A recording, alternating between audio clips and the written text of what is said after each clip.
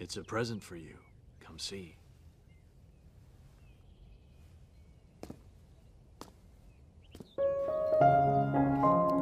As some of you may know, I really love recreating anime and Ghibli style textures in Substance Painter. Like really love doing it. So much in fact, I created a full course dedicated to teaching you how to make textures like this in the 3D Artist coloring book. And today I wanted to share a bit of my latest tutorial, which I'm super excited to announce is officially live as of this morning. This texture is heavily inspired by one of my favorite scenes in Howl's Moving Castle, where Howl surprises Sophie with this beautiful cottage he used to live in when he was a boy. Now, if you're watching this on YouTube, this means that this is just a small sample of the full tutorial. And if you want to get the full commentated tutorial, please consider checking out the link in the description. Now let's have some fun. Once you've loaded your basic mesh into Substance Painter and added the image to PureRef or whatever you want to use, let's begin texturing by creating the base layer. You can use the color sampler to simply select the color from the actual image itself. Now we can start comfortably building out the grunges and the chips. We're going to be doing this in multiple layers.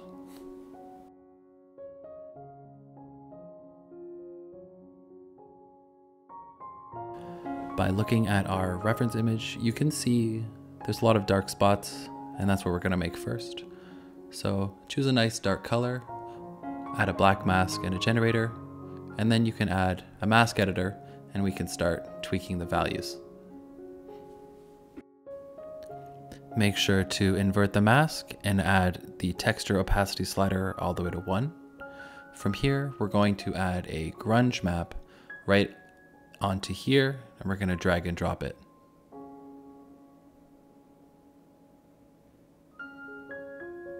Using the global slider, pull it all the way up to 1, and we can now see the grunge map that we've added.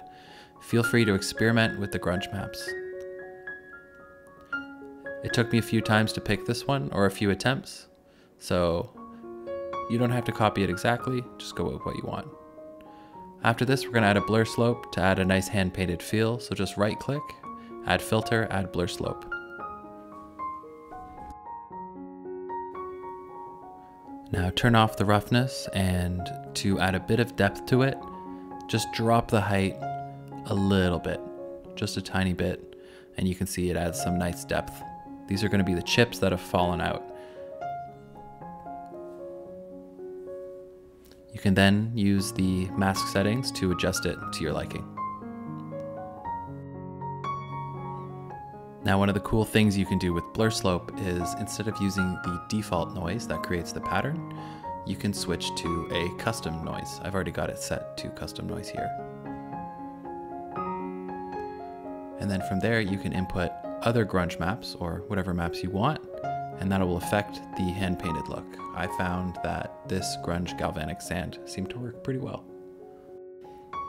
Now, I'd like to continue to build out our grunge map a little more. You can see in the map we've got a lot of splotches overall.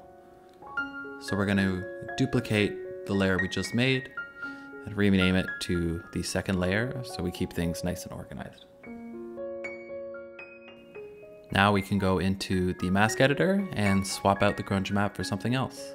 I found this grunge marble shapes worked really well with the blur filter.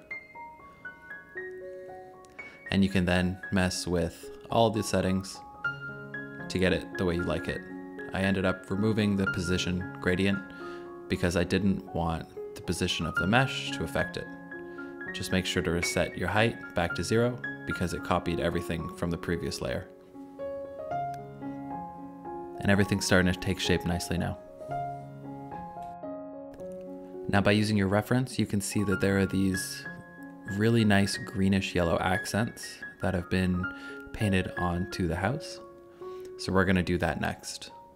At first, I was going to create a new layer from scratch, but then I realized that duplicating the layers has been working really well. So I just decided to do that. This is a great way to keep everything nice and consistent. So after duplicating the layer, I don't change the color first. I go into the mask editor and then start messing around with some of the grunge maps.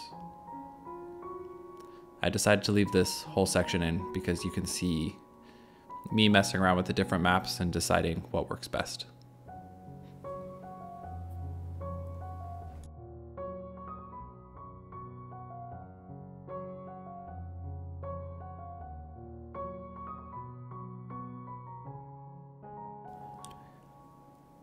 I then realized that the map I'm currently using is a little too messy and I don't want to mess around with the settings. I'd rather just find something that works a little better.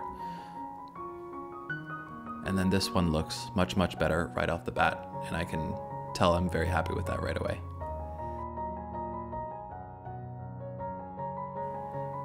Now the great thing about having your reference up on the screen is that you can zoom in onto the mesh that you're creating and compare it side by side. So that's what I'm doing right now. Everything's looking pretty good, so let's move on to the next layer. As I'm building up this grunge mask, I noticed that underneath there's quite a bit of color variation and it's very stained like concrete would be.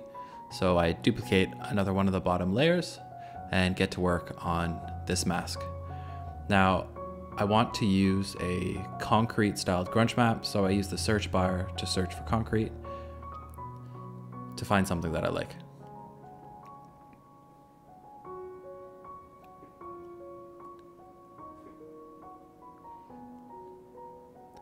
Now this is way too noisy, so I decided to add a blur directional filter to smudge it to give it that hand-painted look again.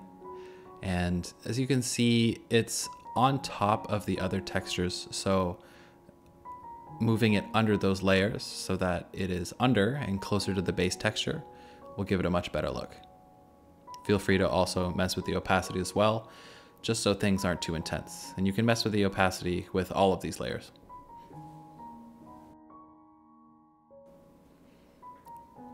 While this looks pretty good as its own texture, I don't think it's dead on for the reference image that I'm looking at. A few minutes later. At the end, when I'm done, I carefully inspect my material that I just made and compare it side by side to the reference material. And from here, I end up being pretty happy with it right off the bat. But then again, I've had quite a bit of practice. But feel free to spend as much time as you need in this phase to get everything just perfect. This is very important. Now to finish it all off, create a folder and select everything, drag and drop it into the folder, rename it to whatever you want. And then to create a smart material so you can reuse it, just right click and click create smart material, and it'll appear in your smart material dock down below where you can reuse it for all of your projects. So you can see this is your smart material dock. Just grab it, drag it into one layer, and you're done. And that's pretty much it. I hope you guys learned a lot. I had so much fun making this material. I'm working on another one from Spirited Away that's going to be coming up next. I'm actually really excited for that one too. Thank you for being part of this coloring book community, and I'll see you guys in the next tutorial.